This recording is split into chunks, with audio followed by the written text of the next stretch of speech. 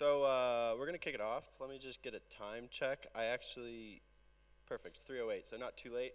I didn't time this presentation, so if we finish early, maybe we could do some Q&A. I could also do a demo. I was actually gonna get up here and do a demo, but we staged our application live last week on Rinkeby testnet, so you guys can all go play with it yourself. Yeah, so music in Ethereum. I'm Jack Spalone. I'm with Ujo Music, which is a consensus application, consensus application we'll call ourselves. A little closer. Going to be talking about a constant tale of building towards decentralization versus going to market. It's been plaguing a lot of applications in this space for the past 4 years. So I'm going to talk a little bit about the music business, as it's pretty important as it relates to Ethereum, and a lot of that context is necessary to understand where the intersection is. So we're going to talk about 3 pillars of decentralization as they relate to music, the value of Ethereum and what it can bring to music, and then at that point I'll give a little bit of background on music royalties and the copyright structure and licensing. And then from there I'll give a brief history of Ujo, what we've done, where we've been, where Ujo fits into music, what we're doing now, and what we hope to do in the future.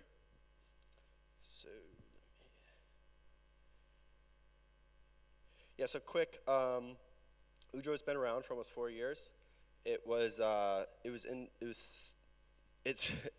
been around for almost 4 years and is still in a space that's in its pre-infancy. We have yet to scratch the surface of what can be done, but we've built a lot to get there. So hopefully I'll get a little bit into that today. My background, as an undergrad, I created a blog in college that aggregated all the local events. Instead of going around and finding where events, or what events were where, I decided, why doesn't someone just make a blog that has all the events at all the different venues chronological? I learned really quickly about paid placements and media bias, and was like, oh, this is crap. So I sold the blog, got rid of it. I left the music industry. I wanted nothing to do with it. It lacked professionalism, what have you. Then one of the promoters came to me and was like, hey, I really liked what you did, and we want to beef up our digital promotions. Would you want to get into talent buying? And I was like, that sounds really enticing. I would love to be working with agents. That sounds like a little bit more established than what I was doing prior. So I got into that, and then a few months after that, I ended up losing a lot of money on a show, and I broke even on all my profits to date. So I decided, I'm out of the music industry, and that was the second time I did that. About 6 months after that, someone reached out to me and was like, hey, I want to manage artists. Would you want to come and help me out with a lot of their digital representation? At the time, we brought an artist over from Australia to Orlando, Florida, where I was living, and we paid for this kid to have an artist visa, and we were able to get him on Hype Machine every single time by just getting him on all the blogs that Hype Machine tracked. Hype Machine, back in Bloghouse days, was the largest syndicate of up-and-coming music, and we just had a formula for getting on Hype Machine and getting Machine #1s every single time. 6 months later, we signed the second artist we started managing to Sony Music, and to me it was like a loss of the creative direction that we wanted to maintain, and I was pretty bitter about it. So I started thinking, one, I really, really, really hate the music industry. I've now left it 3 times, but it was a good lens to look at through Bitcoin, because through curation and financing and potentially programming licenses and fanship and patronage for that matter, Bitcoin provided a really, really cool global solution to a lot of the problems in both curation, discovery, and other problems I saw in music. So enough about me. Let's talk about decentralization in music. Just a little clicker here. So there's 3 main pillars, and this is how I want to put it. We often think or say that the internet broke the music industry. That's just absolutely not true. Peer-to-peer technology broke the music industry, specifically with Napster. As the music business relates to music, it was peer-to-peer technology that first uprooted the supply chain and its businesses as we know it. This happened with the creation of Napster. Distribution of music in 1999 was a $15 billion market globally, dominated by CDs and dependent on an enormous amount of physical infrastructure. This was like retail stores, trucks, actual manufacturing plants for printing CDs. Right? It was a huge business, and it largely was just wiped out overnight by Napster. But that was incomplete. As peer-to-peer networks abolished the entire business of music via disruption or via distribution, they didn't enable sufficient infrastructure for payments to thrive in a decentralized peer-to-peer way. So here we are, almost 20 years later. Music industry has largely, as we knew it then, been destroyed. But we think we have something now, right? So from 1999 to 2009, recorded music sales and licensing revenue fell from what, $15 billion to right around $6 billion. That's a massive wipeout, right? Ad-supported streaming such as Pandora, YouTube, and Spotify helped bring that back up, but there was still a lot of issues with that, and I'll get into that. These companies were not built on peer-to-peer networks either. That's important to note. These were just, it was conventional centralized architecture. So I'll make a point about how, you know, as a fan, you might go on MySpace Music back in 2004, follow a couple artists, create a couple playlists, MySpace goes down, you lose all of that connection. Then you go over to YouTube, you do the same thing. You follow a couple artists on like Vivo, then that doesn't really become popular, and SoundCloud becomes popular. You lose all those connections. So do the artists. You go on SoundCloud, you lose all those connections now because Spotify. And this is going to keep happening unless we actually have something underpinning all of this in that relationship. So meanwhile, the music business played a reactionary game, not an innovative one. Never has, and it hasn't yet to date. There's been like exploration, but the music industry itself has had to play a reactionary game because, you know, there's punks out there that will just disrupt it very easily. BitTorrent pushed the envelope of distribution, but the two remaining pillars and a technical solution for a new music ecosystem remained absent. That's where Ethereum comes in.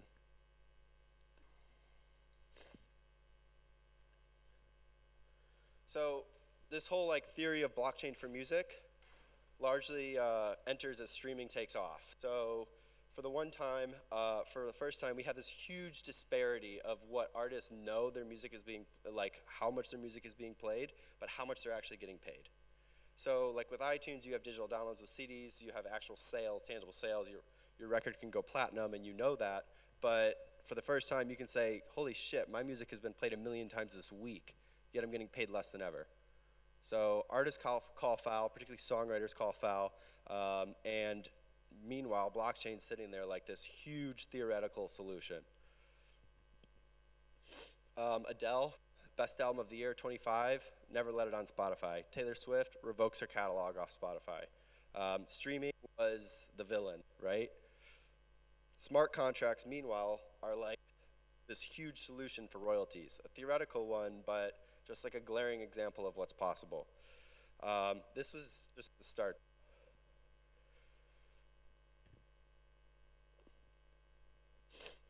So Ethereum put forth the greatest tool for reimagining the relationship between musicians and fans that technology has ever provided. This isn't a solution of just royalty payments, this is fan and artist interactions. And that's really where this started to become powerful and really became interesting. So since 2014, the music business's attention on blockchain as a solution has come way ahead of schedule. The development, though, has not. But let's step away from like decentralization of music. What's important is to understand like the legal frameworks and licensing for this, because that really kind of justifies how complicating this all is. So a song is 2 pieces of copyright. You have the recording and a composition. So recording's like the tangible medium. Think analog era, like vinyl, CDs. It's much easier to think about all of this stuff through. Recording's like the actual recorded work done in a studio. The composition is the actual written song, like the sheet music. This has become increasingly blurred, but these are typically managed by 2 different parties and have different licensing frameworks. So in America, I will use America as an example. I'm from the US, and America is rarely ever less complicating than anywhere else, with few exceptions, so it's a good example. Basically, you have one side collecting one royalty and another collecting the other. The recording is licensable. There's royalties based on the consent decree, statutory rates for the composition. So this is pretty straightforward, right?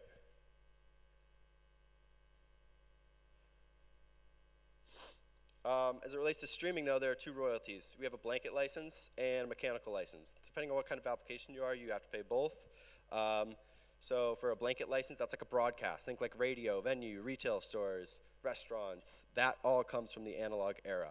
You would pay like a blanket license to a performing rights society via like an annual subscription, and then they, based on a market share, would distribute royalties.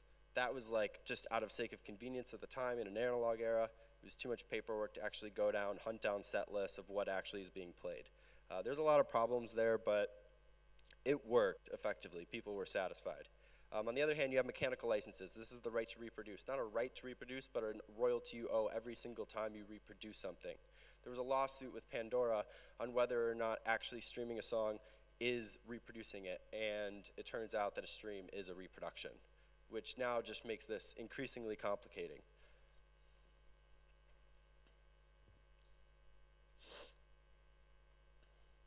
So as it relates to different licenses, there are different rates. There's interactive and non-interactive. Interactive is easy. It's like a deliberate selection of music on Spotify. Like, I want to play this song. Non-interactive, it's passively listening to it via, like, you know, the Genome Project on Pandora, right? Still pretty straightforward. Make sense? So the rates are predicated on how you access that music. Are you subsidized or are you not subsidized?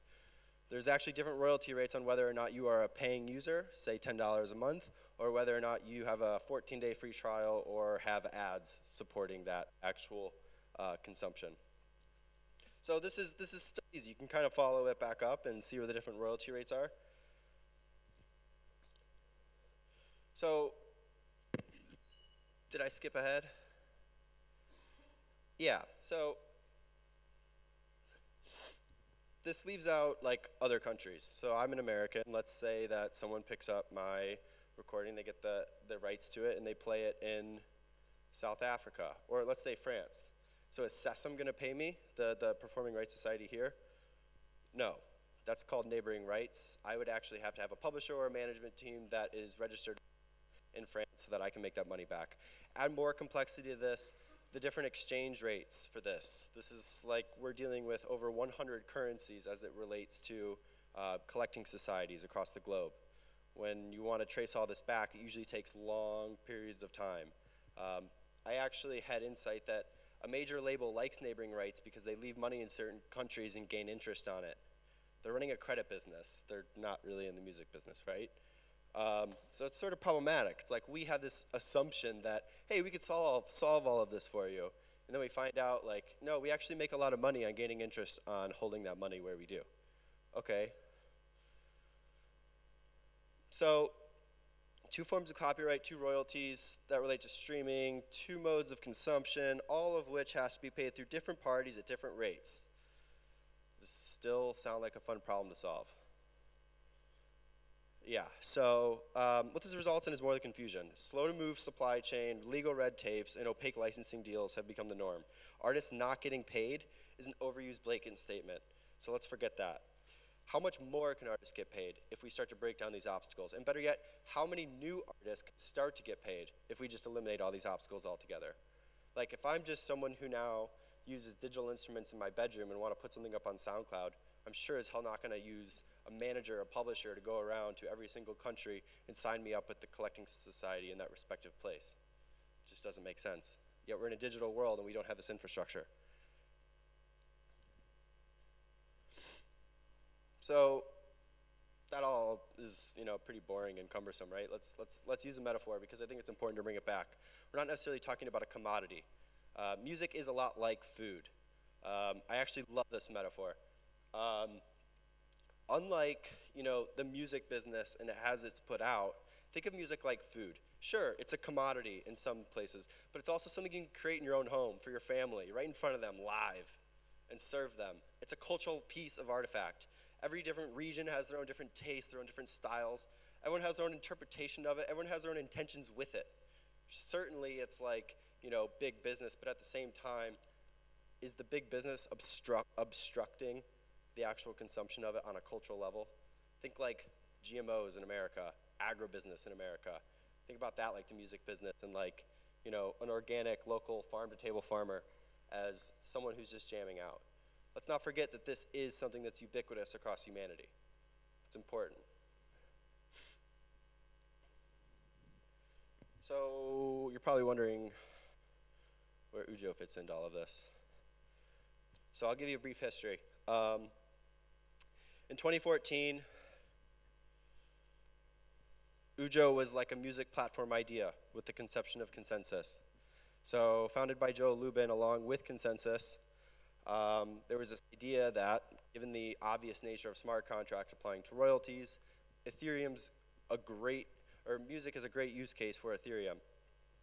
So at the time, it was like, all right, let's build towards this idea of an entirely shared world computer that everything fluidly operates on. We were not actually making any compromises on architecture. We weren't looking to like stage a front end using a normal database. None of that.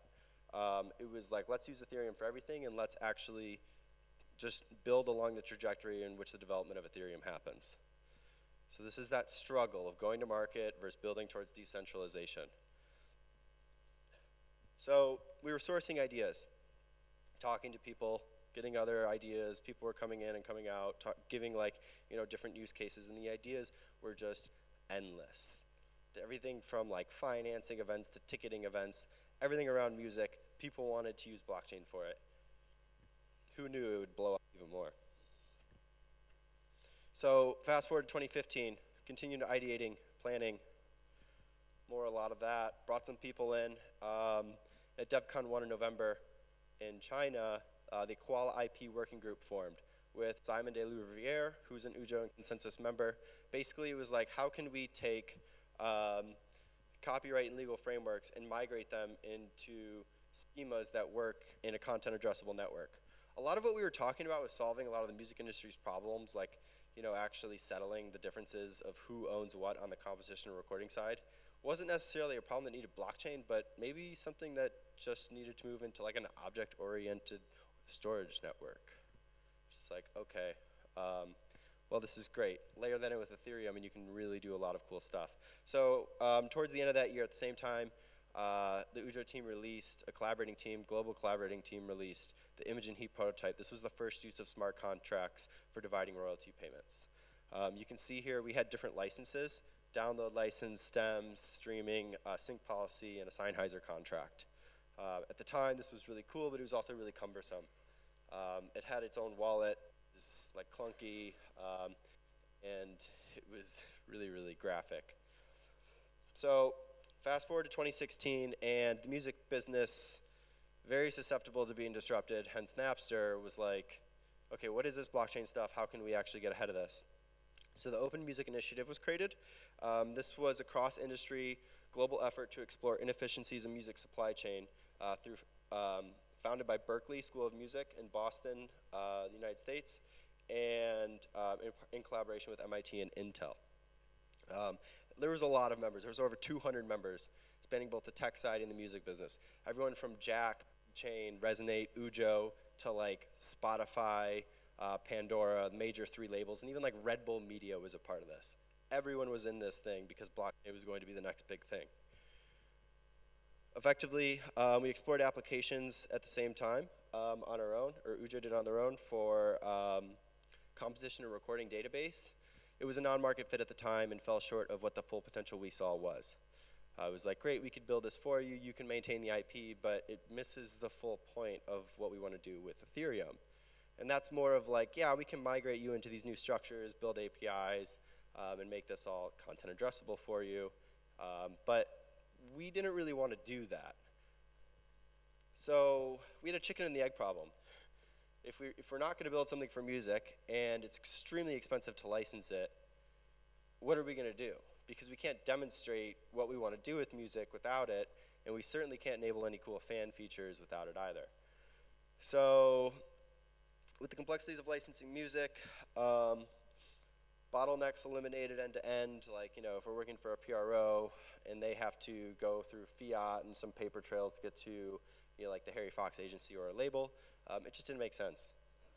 So 2017, we drew a line in the sand. Whoa, that's 2018. 2017, line in the sand. Product segment and focus. Let's go after unencumbered musicians. There are so many musicians across the globe that don't have a label deal, don't have a publishing deal, and aren't even registered with the Performing Rights Society. Those are those collecting societies. So what we did was we said, hey, look, this solves the chicken and the egg problem. It's not great. It's hard to maybe grow traction off of this segment, but it'll get us out in the market to experiment with some of our assumptions. So by building this, we were focused on people with the idea that there's a proliferation of digital instruments. So many people have digital instruments on their MacBooks right now, and computers across the globe. So many people can upload music to SoundCloud. You can make music and there's music that's been made that's made top 40 charts at Billboard with a literal laptop keyboard. This to us was like a no-brainer. Okay, let's go after that segment just to experiment some of our assumptions against. Combine that with like the writing and recording process, that difference of recording and composition, that's sort of been blurred and become intrinsic. If you're in Ableton, you're playing around with different instruments, effectively writing a song as you're also recording it. Rarely do those types of people ever send it to a studio to be mastered unless they actually get a label deal. So these people need services or infrastructure that serves them the security that they need as an individual creator. So in 2017, we started building that product, but this is many different pieces that we had been working on to date. With the Qual IP, we built a JavaScript implementation. Alex Attar did that. We also built Constellate, which is an IPFS file persistence layer. This will work with Swarm as well. We did a lot of interviews and market research, basically just to do our own due diligence, but we learned a lot through that. And we also released our private alpha of the Creators Portal, which was like super buggy, and it was just a registration flow for artists at the time. It was only supply facing. There was nowhere to push your music to, but it used a lot of these open source and decentralized components that we were really excited about getting out there. So then, yeah, fast forward to 2018. This is live, the Creators Portal. It's on Rinkeby testnet right now. You can go to ujomusic.com, go and click Try Alpha, and check this out. But effectively, it's an application level implementation of that ecosystem that we've been building towards. It allows creators to register themselves associated with an Ethereum address that they register with using MetaMask. They can register, after registering themselves, their music group, and then they can register a release. This could be a single, this could be a full LP, what have you. But basically, this just models current copyright frameworks and licensing frameworks, but merging the recording and the composition. Right now it's on Rinkeby, but you can go in as a single user, register a single music group, and push as many releases as you want. Cool thing about that is that when you actually register your release, you can set different license policies for each. Right now we're only offering a download license, which you can control the rate of, but in the future, this is a supply-side implementation of an ecosystem where many demand applications can come in and plug in, and then determine what kind of additional licenses we offer. So the user is always going to maintain control, but you can actually go in and create many different licenses that can be picked up via registry. So I'll get into that, but right now on the Rinkeby testnet, we only allow one user to make up a music group. With our mainnet release in May, it's going to be a multi-stakeholder music group enabled. So multiple people can comprise a music group, which finally realizes that vision of dividing payments immediately. So yeah, what are we currently using? We're using Ethereum. We're using it for payments right now. We may or may not stick with that for the long term. We don't have a lot of traction, nor are we prioritizing getting market traction. Again, this is just to validate a lot of technical and UX assumptions we have. So we're using Ethereum for licensing as well, which is pretty cool and something that is really powerful. So with every purchase, we actually give a badge out, which is not effectively the license, but it's a signification of ownership of that digital download. And I will caveat the digital download. It's something we want to move away from, right? Because if a file goes offline, you don't know how many times it's being played. You lose a lot of the power that you have with Ethereum.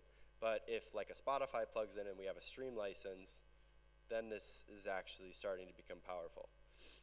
We're using IPFS. We're storing the metadata that we create in Koala IP on IPFS. We're pinning it up via Ethereum. We have Constellate for that. We're using IPLD. We're not referencing anything via IPLD at this time, but we're basically putting CIDs on all of those different registrations because we're moving towards that like Merkleized forest that Juan Benet is known for, terming. We're using MetaMask for wallet, and then obviously, this is not all wholly decentralized. We're using AWS for storing and serving the site. So Simon made a good point. This architecture requires UJO to exist at various places: indexing, payment, validation, and file disbursement. UJO provides the centralized components that are necessary for it to work at this point in time, but this is not something we want to do long term. Again, it gets us to market, but this is something that we really want to decentralize in the future as the space grows up. So yeah, what's that ecosystem look like? We're going to be announcing a lot of this stuff soon and open sourcing a lot of it. It's open source as it is, but we're not really publicizing it. But our creator and license registry, we're going to have those collectible tokens in places where you can actually have value for them. So applications that plug in and say, hey, you have that token, you purchased the 5th album of that artist release, great, like I'll trade to you at this rate, or just a place to exchange them for not necessarily monetary value, but like social clout value. Indexing, searching API gateways, this will be important and critical. We're doing some pretty cool stuff with porting over Discogs and MusicBrainz information, which we'll be talking about in the future. Open law integration. Open law is another consensus project, but basically dynamic legal agreements. So in the actual interface, we're going to be using all the information you put, and that will actually create a legal agreement that we'll put on IPFS. And then, of course, that will be content addressable, and we'll be issuing those to the purchasers when they purchase something as well. And then there's going to be applications cross-platform. I think we're moving away from the supply chain that's linear with many, many intermediaries to a circular one with many, many on-ramps and off-ramps. And all this stuff just sits in the middle, and it's maintained by Ethereum and decentralized architecture.